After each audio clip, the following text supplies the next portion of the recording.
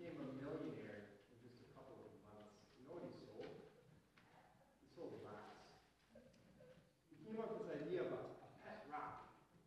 And it even came in a little carrying case with holes punched in it. You know, like if you had a real life animal in there, and it had a little bed of straw that it could rest on.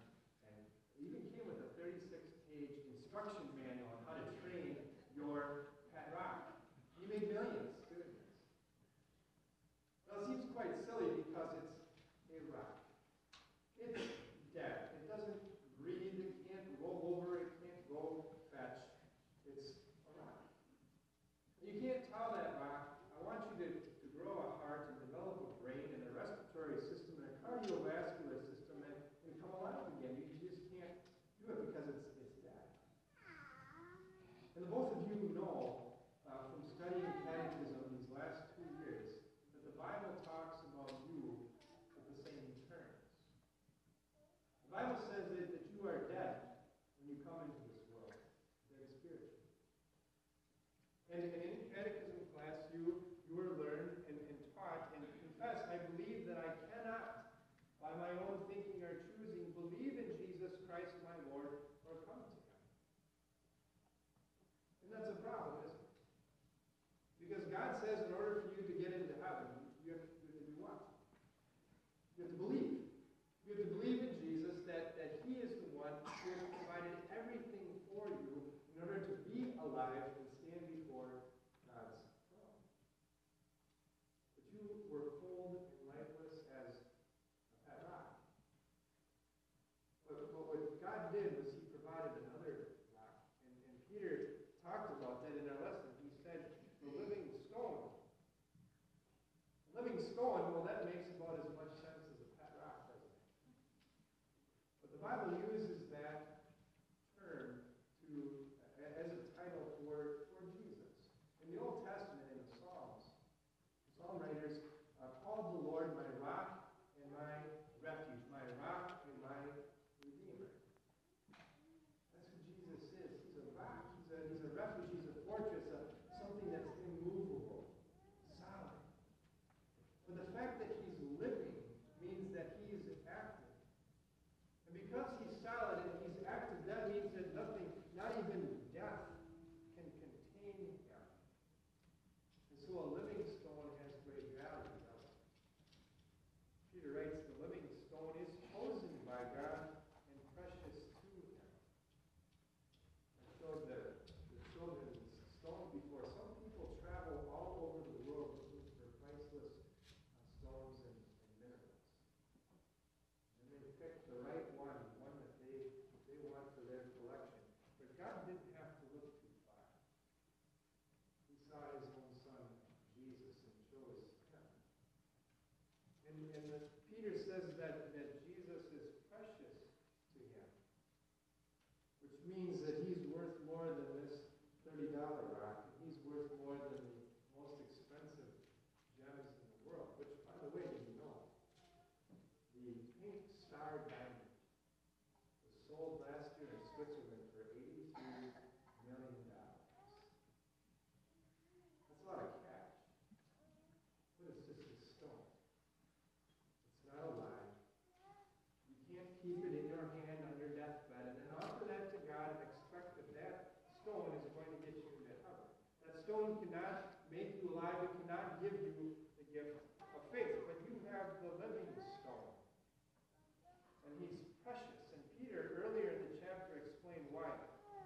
You know that it was not with perishable things, such as silver and gold, that you were redeemed from your empty way of life, but with the precious blood of Christ, the Lamb without blemish or defect. One day, God willing, you will be standing in the jewelry store looking for that special ring for that special lady. And the jeweler is going to talk about three things: clarity, carat, and cut. And the greater the carat and the greater the clarity, the more money that you're going to have to shell out.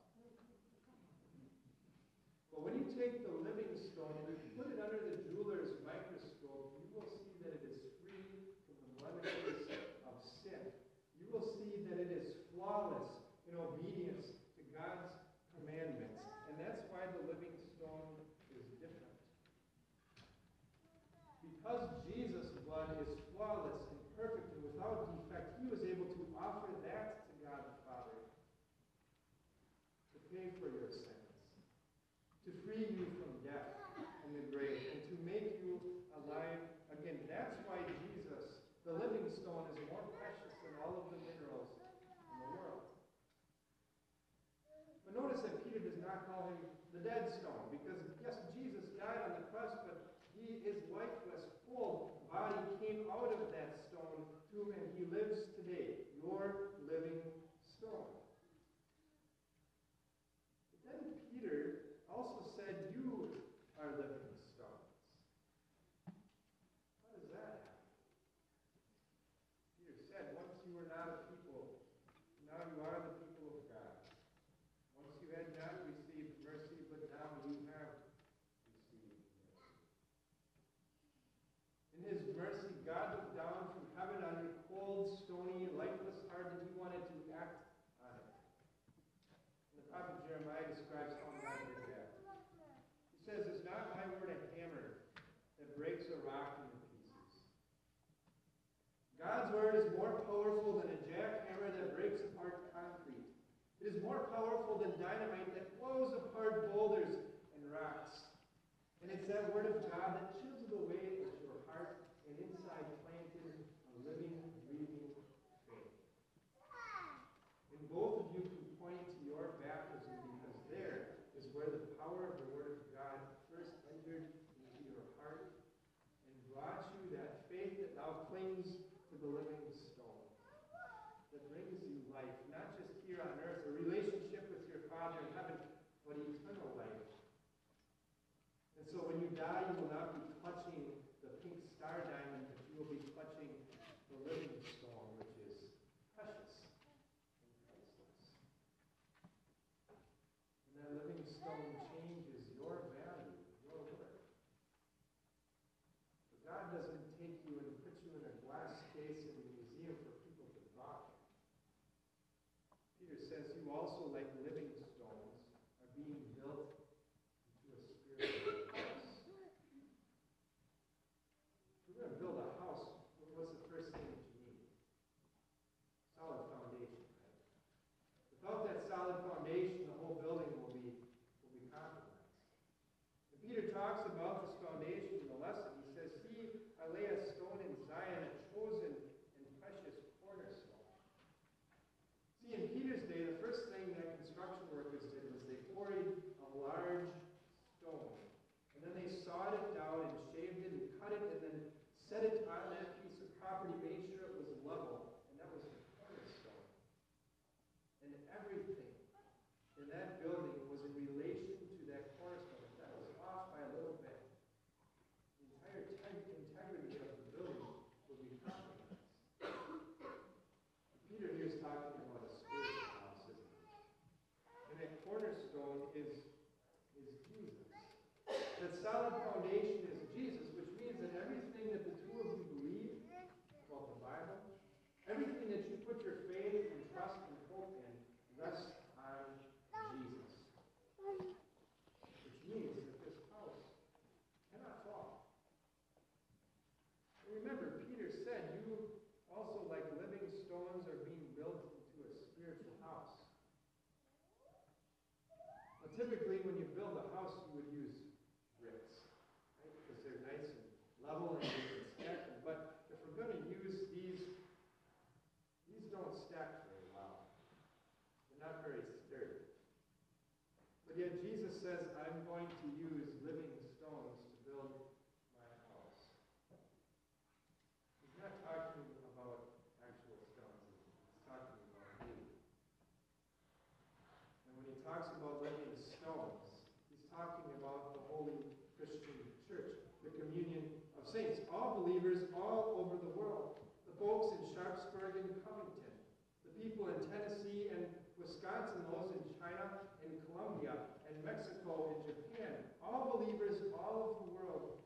And they, just like stones, they come in all sorts of different shapes and sizes and colors. But what God does is he puts them together to make this beautiful mosaic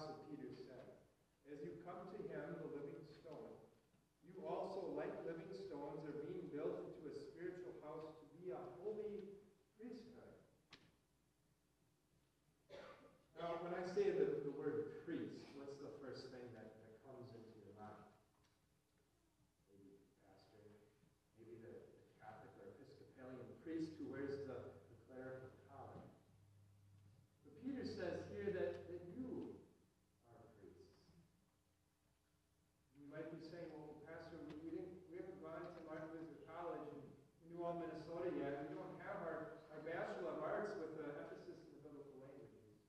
We haven't graduated from Wisconsin Lutheran Seminary in Mequon, Wisconsin. We don't have our Masters of Divinity.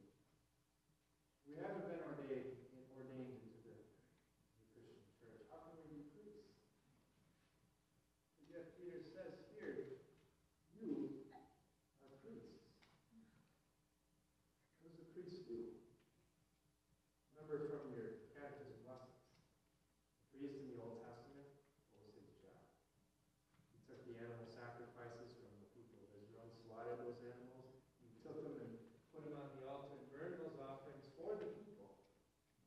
The people would give the priest prayer requests. The priest would go into the temple, offer those prayers to God. God would give him the answer. He would come back and give the answer to the people.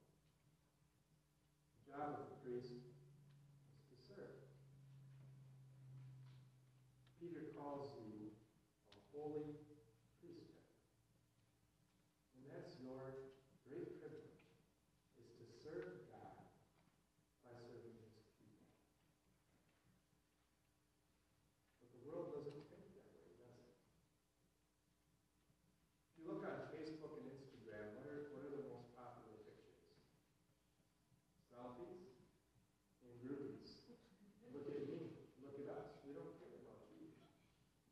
I was at Fort Campbell last week at their assault school, and one of the drill sergeants there said that they're having a difficult time with new recruits. They're having a hard time getting this idea of service and following orders into their heads because their whole life they've been given things. They just have had things handed to them. They don't understand this idea of service, and that's how the world looks at things, doesn't it? And that's what Satan is going to try to do, especially to the two of you, because you are Christian young men. And Satan is going to tempt you with a girlfriend who wants to do things that God has reserved only for marriage. But Satan is going to say, you know what, just go ahead and do that. Serve yourself. We might have teachers and professors who are going to challenge your Christian faith and say, you know what, if you want to believe that, that's fine, but this is what I want to believe. You're going to have friends and classmates who will offer you things to smoke and to get drunk on the weekends and say, you know what, that's okay, you serve yourself. The people who continue to live that way are not living stones, are they? They're dead stones. But you two are different. When your girlfriend, and your professors, and your teachers, and your classmates, and your friends tempt you with those things, you go back to this confirmation sermon. You go back to your confirmation passage and let the living stone speak to you and remind you of who you are and what God has called you to be holy priests in his house. How do you serve as priests? Peter explains. But you are a chosen people, a royal priesthood, a holy nation, a people belonging to God, that you may declare the praises of him who called you out of darkness into his wonderful light. You want purpose for the rest of your life? You want meaning for the rest of your life? It's right here, that you may declare God's praises. How do you do that? Last week in the examination, I asked you, so how do you plan on becoming involved in outreach with this congregation? Because that's our number one goal, is to go out and find the unchurched and bring them here. And you both said, well, Pastor, we're going to give of our offerings. One of you was more generous than the other in your answer. But you said we're going to give our offerings because we know that a portion of our offerings is set aside for mission work. Which means you're doing mission work all over the world with your offerings. You both said, Pastor, we'd love to go with you door to door. We'd love to go with you on outreach visits. We would love to invite our unchurched family members and friends to Mighty Corpus so that they